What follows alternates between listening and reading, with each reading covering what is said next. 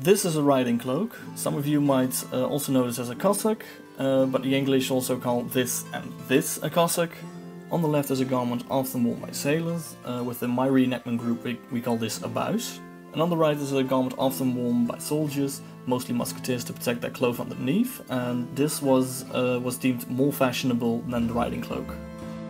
As you can see, the riding cloak consists of 5 panels that can be buttoned together in different configurations. For instance, keeping the sides open, like Tom is demonstrating here. This is a loose garment that allows a big range of motion. You can also close up the sleeves and the sides. This creates a large overcoat with sleeves that hang over your hands. This is useful when riding a horse in bad weather to protect your hands. The sleeves can be folded back to free up your hands.